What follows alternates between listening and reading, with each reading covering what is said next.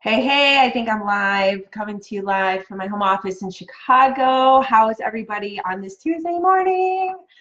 I'm coming to you actually live from my desktop here, so hopefully this is working. So as you're popping in, it's going to be a quick one, guys. I'm really just hopping in here. I want to give you a dose of reality for today.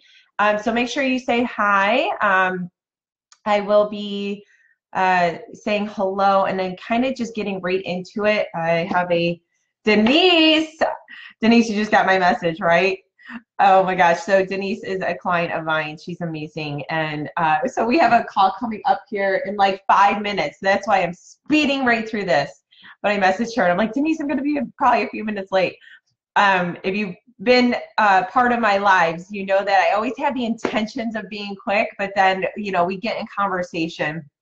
Anyways, I'm going to make this as fast as possible, but also efficient, right? So what's going on, guys? Hey, Denise. Hi, Dale. Hey, Judy. If you're new to who I am, my name is Julie Burke. I'm the founder of CreateSuccessWithJulie.com, and I really help specialize in helping home-based business entrepreneurs bring their business online so they can leverage their time, right? I teach them how to brand, how to utilize social media to shine, get more visibility, and also teaching, how to silence the inner critics. I talk a lot about mindset as well, because you guys, 80% of what we do in our business is mindset. I understand most people want to know the tactics, the strategies. Julie, how do I set up a funnel? How do I run a Facebook ad? How do I create a lead magnet? How do I recruit for my network marketing business? How do I close people? How do I make more sales? How do I convert? They always want to know about conversion. And I will do a Facebook Live talking about the big C coming up, conversion, because that's something that it's another one of those tactics that you want to learn, right? But yet, you guys, 80% of the time of what holds us up in our business is mindset. So that's what I'm going to be talking about today, how to silence the inner critic, because guess what? We all have it. So first of all, can you guys hear me okay? If you could hear me okay, say yes, let me know. If you're new to me, I want you to put new in the comments and let me know where you're tuning in from. I love to hear where people are tuning in from. Like I said, I'm in Chicago. It's freaking freezing here, you guys. I'm so over it. It was snowing yesterday. And here's the crazy part. It's supposed to be 70 tomorrow. Like crazy, right? All right. If you are new to me, put new in the comments so I could give you a shout out. And of course, if you share, I'd love to give you a shout out for sharing as well. So Susan, you can hear me. Great. I see me like moving very slow on the desktop, so I'm going to ignore what I look like on the desktop because it's coming in kind of weird. So I want to just make sure that you guys can hear me. Tracy's in the house. Hey, what's up, love? How are you, girlfriend? Hi, Rhonda.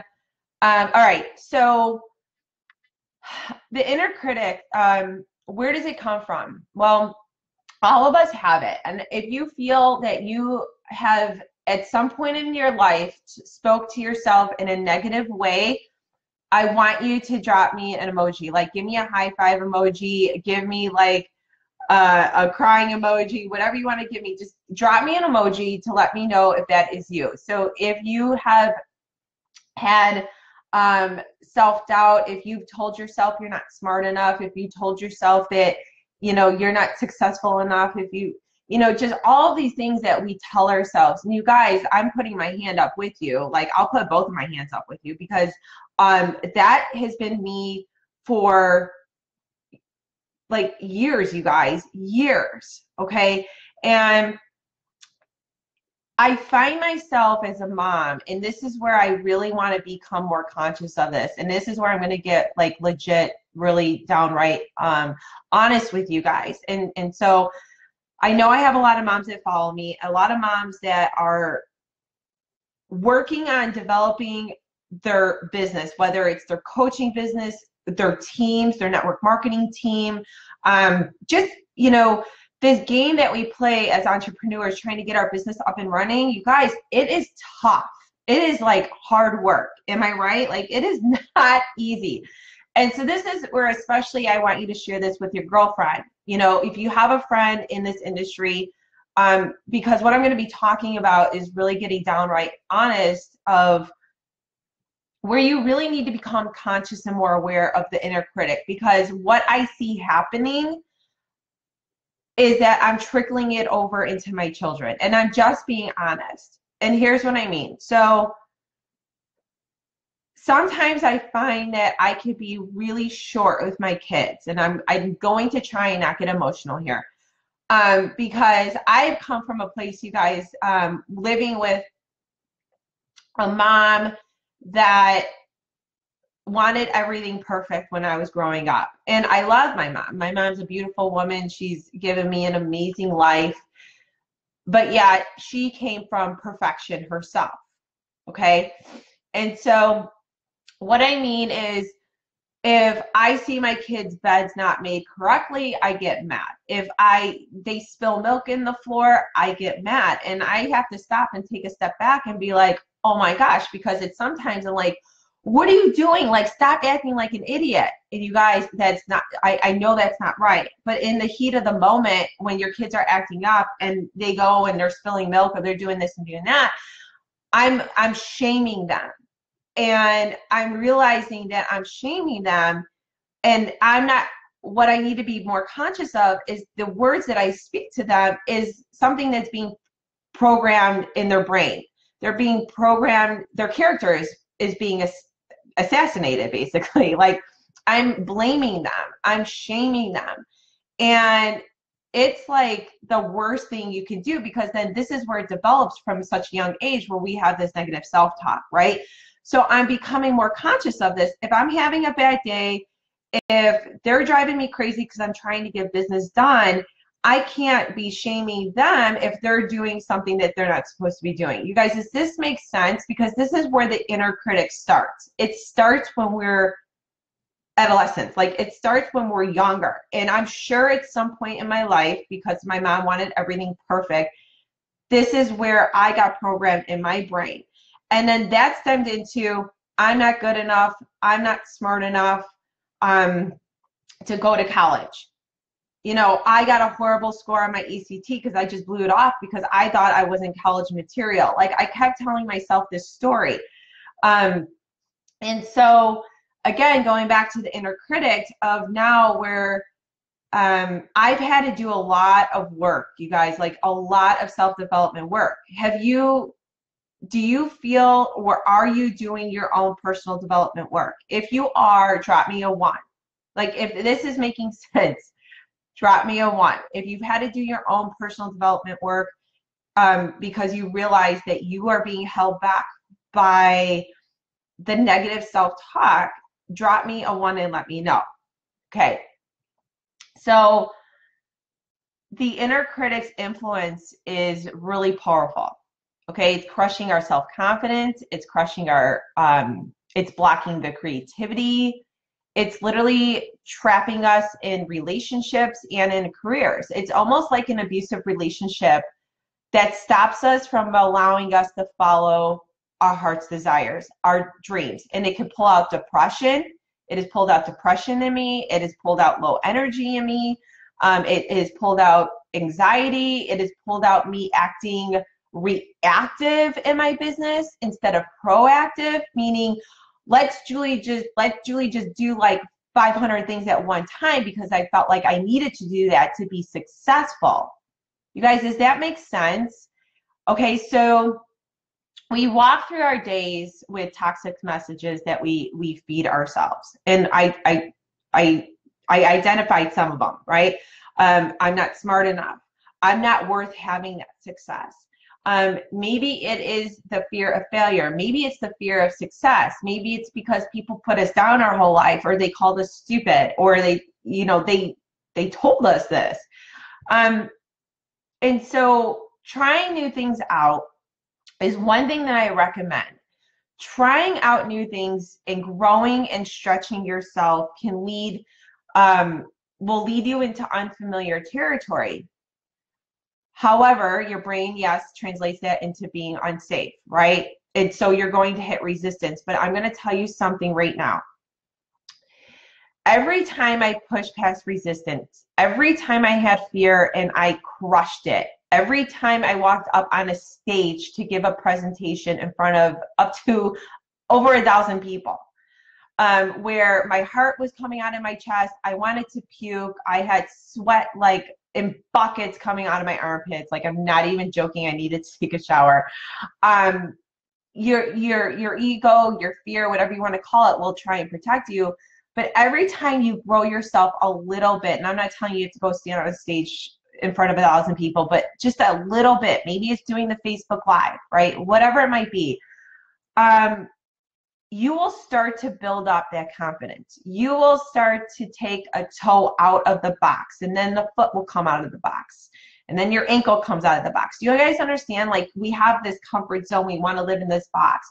And we live with those negative beliefs and those toxic thoughts. But yet, if we can make the shift in our mind and say, no, my dreams are worth having, my desires are worth having, and just taking a foot and taking 1 inch towards those dreams and those inner desires, you will push past the resistance, and you will feel a little bit stronger, a little bit stronger, a little bit stronger, a little bit stronger, a little bit stronger, a little bit stronger. And you guys, this is what I've done in my career. This is what I've done the past 6 years since I started in network marketing, to where I didn't even know what the heck network marketing was, to then starting in network marketing, to having my best friends laugh at me and talk down on me about network marketing, to then me deciding that, you know what, I'm going to become a true professional of this profession and understand network marketing, because I didn't know what it was. And how do you really build a big business if you don't know what something is, right? You have to build that foundation. You want to learn the skill sets. To then growing multiple 6 figures, to then making 7 figures in network marketing, to then starting my online marketing business 2 years ago, where I knew nothing. And part of online marketing, if you want to build your business online, is, guess what, guys? It's putting yourself out there, and it's really flipping scary. So I had fear hold me back. I had the voices in my head hold me back. What are people going to say? What are people going to think, right? And guess what?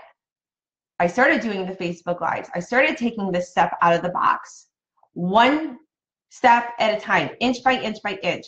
And I pushed past resistance to the point of where I almost became like unstoppable. You guys, does this make sense? If this is making sense, give me some hearts. Okay. I love the hearts. Keep the hearts coming. Now, you need to be strong enough to call your inner critic BS. Okay. Because that's what it is. It's total bullshit, right? So call it out now. All right. The one thing I hate seeing is when I am talking with my clients, my students, and they are holding themselves back, because, and I get it, I can relate. However, I know that we can overcome it. I know this for a fact because I have.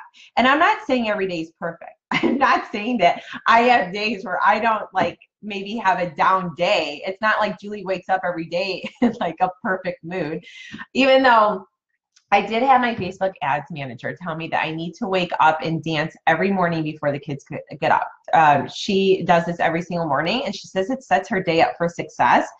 And so I just need to get up early enough and make the decision to get up early enough and start dancing every morning, because believe it or not, she says it works. So just a little tip for y'all, all of you here. All right.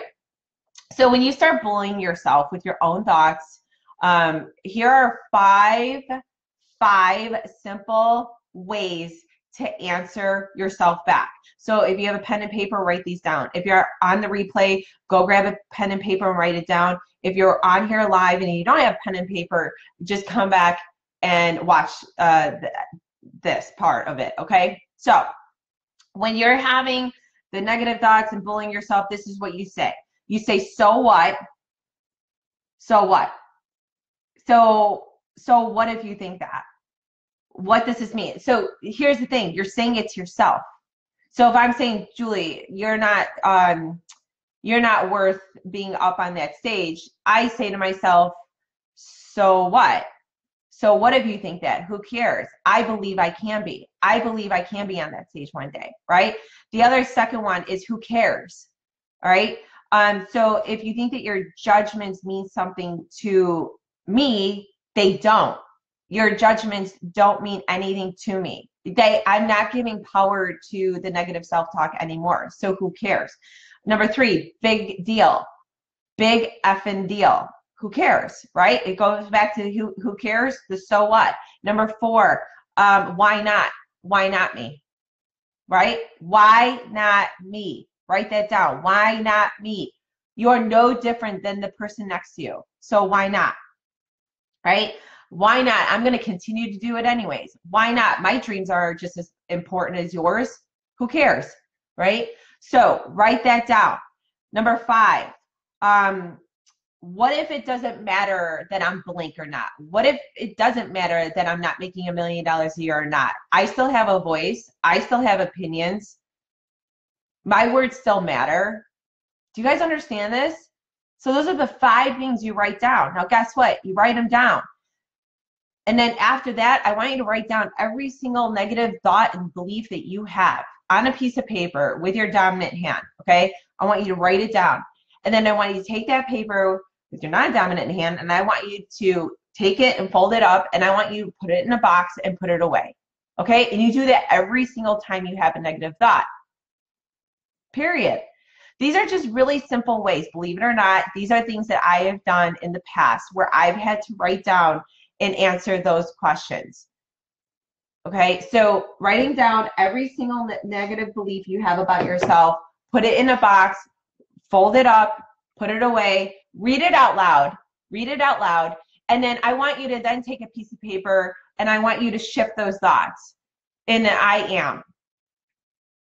And then just repeat that to yourself every single day.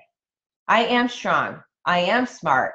I am worth it. I am capable. I am courageous. Right? I have dreams. Okay? And write it down. So that is what I have for you guys today. I do have to hop off real quick before I go. I hope you found value in this, you guys. Please share if you did. I appreciate you sharing because I feel that most often, especially for women, we can get in comparison mode. We can look at somebody that we know is very successful and say, oh my gosh, well, you know, she looks so put together. And you guys, that's not necessarily the case.